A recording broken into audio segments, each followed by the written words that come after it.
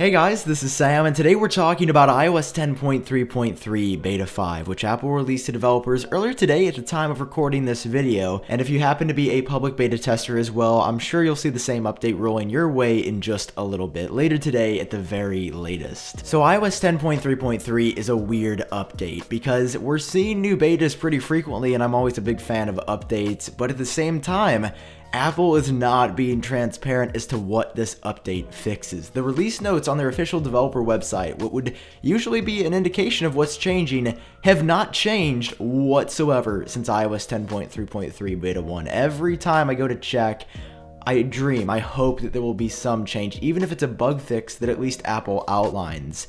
But still, there is no change. The release notes are identical to Beta 1, and Apple still has not given us any clue as to what's coming with iOS 10.3.3. That being said, the update has not been entirely absent of changes. If we remember back to Beta 1, we saw those new wallpapers, which was super exciting. You guys seem to love those, and if you haven't seen them yet, I'll definitely leave the wallpaper link down below in the description, but I think they all look really great.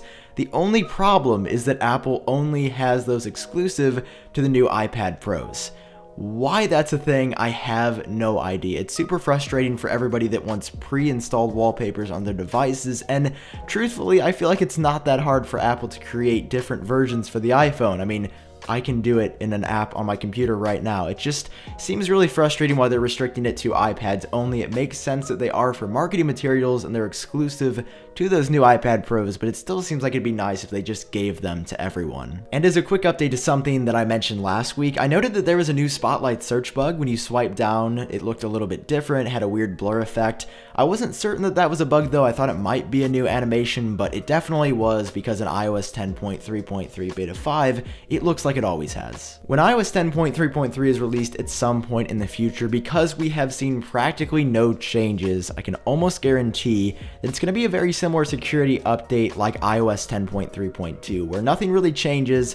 All of a sudden we get it, and then there's a ton of security updates making iOS more secure in the background. I could not imagine Apple planning anything else in later betas, and I'm sure it's going to come out well before the end of July, just because it has been in beta testing for quite some time. Anyway, if new changes are discovered after this video goes live, you know the drill. I'll update the blog post down below in the description, and if you enjoyed watching this video, it would really help me out if you hit that like button, and hit subscribe as well if you're interested in more iOS content. I've been Sam, I hope you're doing great, and I'll talk to you later.